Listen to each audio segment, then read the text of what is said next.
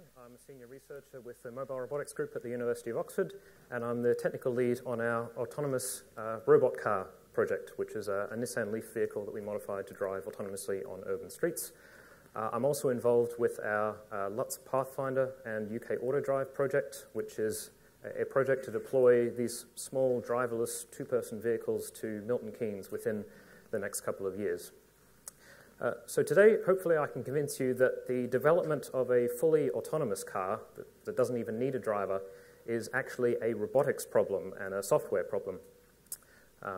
So I'm going to give an overview of the robotics technology that powers our vehicles and hopefully autonomous cars in the future, and I also want to list some of the challenges that we need to meet before we have widespread adoption of autonomous cars in the real world. So hopefully, as a researcher, I can afford to be a little bit more speculative about the future of autonomous driving, and hopefully we can provoke some interesting discussion at the end of the session. So, why are robots interesting? So fundamentally, robots move stuff. So the last 30 years, we've seen that the internet has transformed how computers move information around, and robotics is now transforming how computers move things around.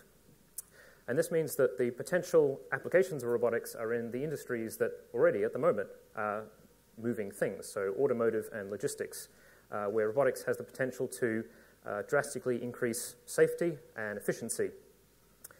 So automotive, obviously, I'll be focusing on today, but interestingly, logistics is actually a larger worldwide market and is already adopting robotics in many applications.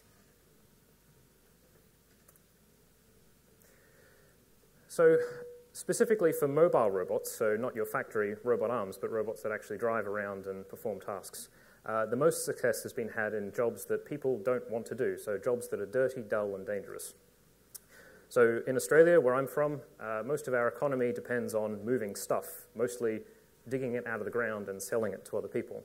So in the last couple of years, most of the big mining companies in Australia have adopted driverless haul truck technology and many other types of mining automation, which has significantly increased mine safety and also has led to billions of dollars of cost savings within the mining community due to increased efficiency. Robotics is also being applied to the shipping and port industries with autonomous straddle carriers. Robots can also do things that people can't do at all. So if any of you are scuba diving enthusiasts, you could imagine how unpleasant it would be to go scuba diving at 1,600 meters. And that's what this robot is essentially doing at the moment. So this is footage from one of the robots that was performing repairs after the Deepwater Horizon oil spill in the Gulf of Mexico.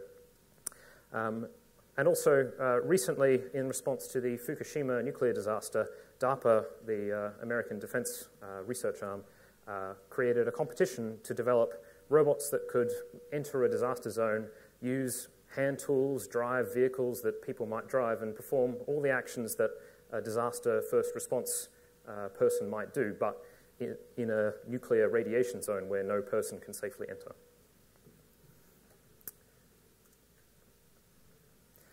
So, how does a robot work? How does a robot know where to go and what to do? So I'm going to talk about, in the next few slides, the core technology behind mobile robots, and it's divided into two broad areas. The first is the where. So where am I now? Where am I trying to get to? How do I get there? The second is the what, which is what's around me right now, what do I have to interact with, and what do I do, what actions do I take to get me to my destination or to perform whatever task I'm trying to do. So interestingly, as we heard before about autonomous driving and longitudinal and lateral control, for autonomous cars, the robot really only needs to know two numbers, which is the speed of the vehicle and the steering angle of the vehicle. So all of this sensor processing, machine learning, everything just boils down to two numbers that the car needs to know at any one period of time, which makes it sound like possibly a simple problem. So the first part of the where problem is mapping. So building a map of the environment that the robot needs to operate in so that it knows where to go to do certain tasks. So generally for autonomous driving, we want our cars to drive with maybe centimeter level precision. So the maps need to be built to centimeter level precision to enable this. So here we have a video of our mobile mapping system at the top, which is attached to the back of a vehicle. You can just drive it around and build a very detailed three-dimensional map of the environment that you've been through. Down the bottom is a video from Nokia's 3D mapping division, which can build 3D city-scale maps to centimeter precision.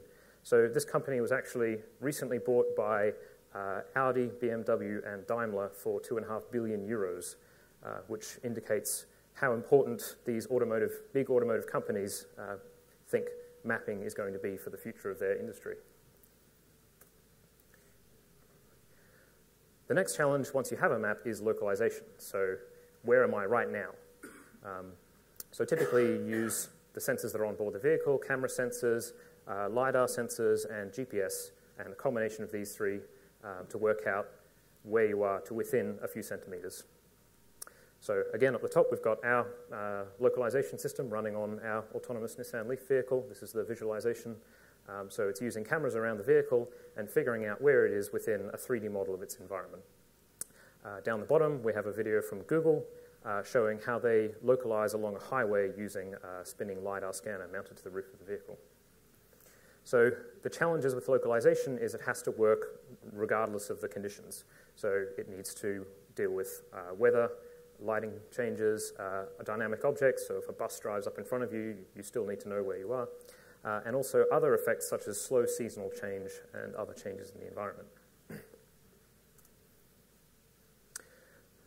So that's the where part. The second part is what. So what's around me and what's it going to do? So generally this is about detecting other vehicles in the environment or pedestrians or cyclists, using your onboard sensors, so again, cameras, LiDAR scanners, and also radar is useful for this, and detecting what's around you and then working out what it is.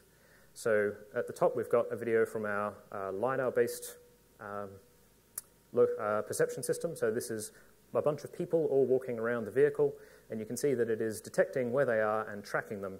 And it can also predict the motion of the people. So it can say, where's this person going to be in 5 seconds? Are they going to be walking in front of the vehicle or in the other direction? At the bottom is a recent video from NVIDIA. So they are investing heavily in deep learning technology. So from a database of millions and millions of images where people have gone and labeled particular vehicles, they can then learn what vehicles look like under different conditions and recognize them in a live vehicle footage. So this is useful because you can see it can pick up a police vehicle specifically. So it knows that when it's driving, it needs to react to a police car differently than it reacts to a regular car. And the challenge with perception is coping with the unexpected. So if you come across something that isn't in your database of things, let's say you came across this car on the road, you've never seen it before, what do you do?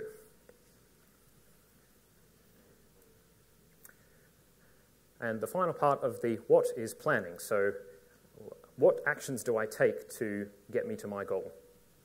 So this takes in everything so far. It takes in the map, your desired destination. It takes in your current position from localization. And it takes in what's around you. And then it generates from that a set of actions or a feasible path for the vehicle. So at the top, we've got footage from the Daimler autonomous prototype vehicle. So it's planning a path along the road in a very narrow urban environment. And down the bottom, you can see another video from Google showing how its planner can cope with the presence of dynamic objects like cyclists, other road users, and generate the green line, which is the path that the vehicle is trying to follow through the environment. So you can see that in front of the car, the green line moves around depending on where other road users are and where they're likely to go. The challenge of planning is coping with uncertainty. So nothing is 100% accurate or 100% precise. There's always some uncertainty on your map, your localization. Maybe you've detected a person in front of you, but maybe it's actually a picture of a person on a billboard. How do you cope with this kind of uncertainty? And the output of the planner is the two numbers that I talked about before, the desired speed and the desired steering angle. So this sounds really good. It sounds like we have the full components all working, and we have everything we need for autonomous driving. Obviously, there's still a little bit of work to be done coping with all sorts of conditions, which is great for me. Otherwise, I'd be out of a job. So how do we go from the technology, the theory, to implementing it in practice.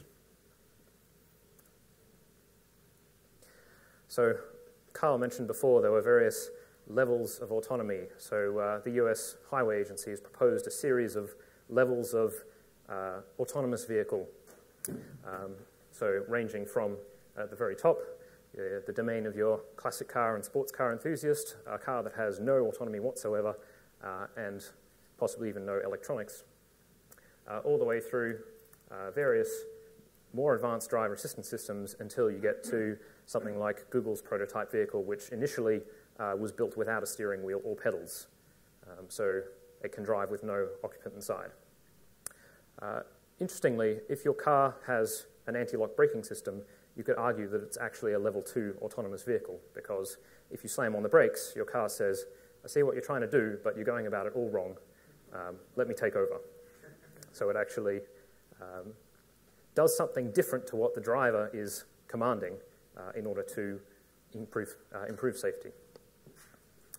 So a lot of car manufacturers are following this like a list to implement features one by one, and it's good for manufacturers because you can develop a technology, you can test it thoroughly, you can then use it, then you can develop the next technology that works well with that one, you can test it independently, and so on.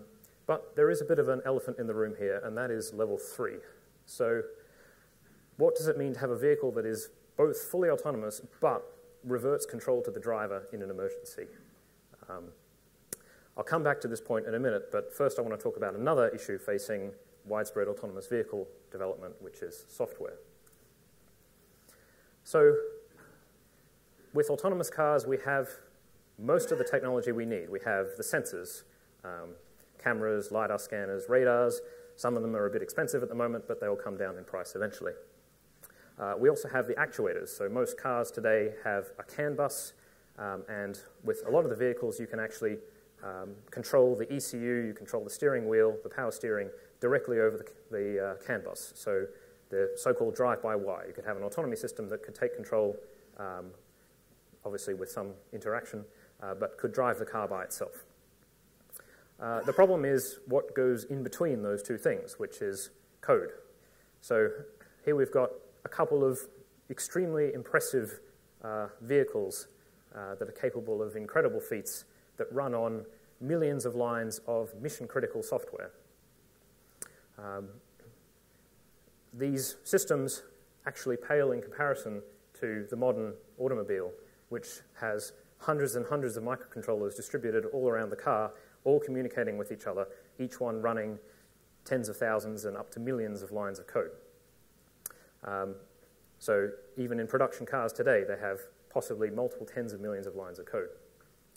Autonomous cars of the future, obviously they need to deal with a whole lot more in terms of the sensing requirements and the intelligence, so they'll need correspondingly more code to deal with it.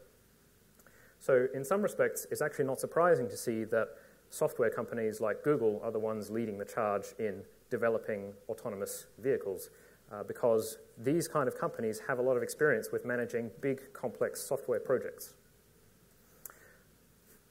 The problem with increased complexity comes problems with reliability. So the more complex a system is, the more chances are there'll be some kind of failure case that hasn't shown up in testing.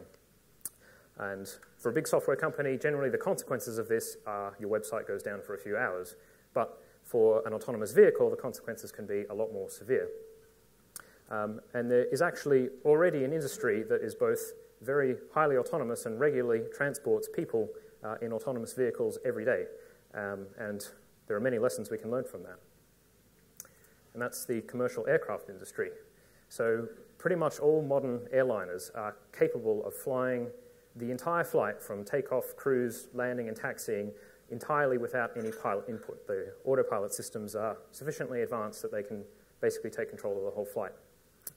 In practice, the pilots handle the takeoff and landing manually most of the time, well, almost all of the time, but most of the cruise time is spent on autopilot. These planes use something called an inertial reference unit to basically do localization for it. They tell where the plane is and how it's flying. And these are so important that every plane has at least 3 of them on board. And they all communicate with each other and make sure they all agree on the same answer. But there was a particular flight, Qantas Flight 72 in 2008, where a series of very specific events caused a particular problem with the interaction between these three reference units, and it caused an oscillation which meant that at some point two of them agreed on the wrong answer, which meant that the plane thought that it was about to go into a stall. The autopilot then commanded a very sudden pitch-down maneuver, which caused the plane to go into a negative 0.8 G dive. So luckily, no one died, but there were many serious injuries from people essentially falling upwards into the roof of the plane, and you can see the kind of damage that was sustained. So this particular software fault was not found in 128 billion operational hours. So that's almost 15,000 years worth of testing. But it's the result of a complex interaction between complex systems in a mission-critical and a safety-critical situation. So automakers of the future need to be very adept at managing the complexity of the software for their autonomous systems to avoid things like this. And there's another lesson that we can learn from the aircraft industry, which is the interaction between the driver and the autonomous prototype, autonomous software. So let's say, hypothetically, you live a half an hour away from work, so it means that you have an hour commute every day. And one day you buy the latest and greatest autonomous car, well, semi-autonomous car, level 3, that provides 99% autonomy. So it can take over 99% of the driving for you. So instead of driving for an hour every day, you're now driving for an average of 18 seconds every day. So over time, inevitably, you will get worse at driving because you're not practicing it for hours every day to make sure that you maintain the skills. Furthermore, the 1% of the time that you are driving is the time that the car is not comfortable with driving or it's reverting to you in an emergency. So you're being asked to take over all of a sudden in an emergency situation, even though you're getting less and less practice at the regular act of driving. So you have to sit there constantly on alert, ready to take over in an emergency. So something very similar to this happened with Air France Flight 447, where the pitot tubes that measure the airspeed iced over and caused the autopilot to register a fault, but it didn't know what the fault was, so it returned control to the pilots. And in this sudden emergency situation, one of the pilots did the wrong thing and caused the plane to come to stall, and it was irrecoverable, and the plane crashed in the ocean. So these kind of scenarios have led Google and other, robotic car manufacturers, so Ryan Eustace, who's running the development of the Ford autonomous prototype, to come out and say that there should be no such thing as a semi-autonomous car or a 99% autonomous car, because in an emergency situation, you really can't rely on having the driver take over. And the reaction times that you need are far too great. So it's sort of autonomy or bust for them. It's either 100% or it's highly automated but not autonomous. Essentially, a fully autonomous car must be a robot. So, despite all this doom and gloom, I don't want to seem pessimistic. In fact, I'm optimistic about the future of autonomous vehicles and fully autonomous vehicles, but they may not take the form that you're expecting. So Google's latest prototype vehicle is a small two-person car. It drives at low speed around urban environments.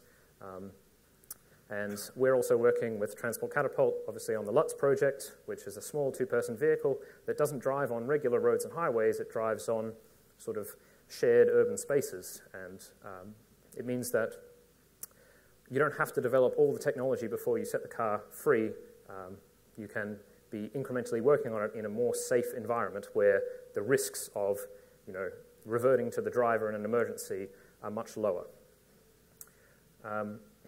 As Carl mentioned, it's very likely that in the next couple of years we'll have highly automated driving on highways. So I think Tesla this morning announced that they were rolling out a software update to say that that will enable an autopilot on highways for all their vehicles. And I guess more progress in that respect, but you still have to be cautious about how much automation and how much of the driving can the car take over before it becomes unreasonable to expect the human to do the other half. On the topic of autonomy being a software problem, wouldn't it be interesting if the next big automakers were in fact software companies, so Google, Apple, Tesla, and Uber? And finally, if in the future we have vehicles like this where we can just call them up and they'll take us from one place to another, do we need to own our own vehicles which spend most of their time sitting in the garage? If you can just call up a robot to do the driving for you. So that's all I have to say, so I'll take questions at the end.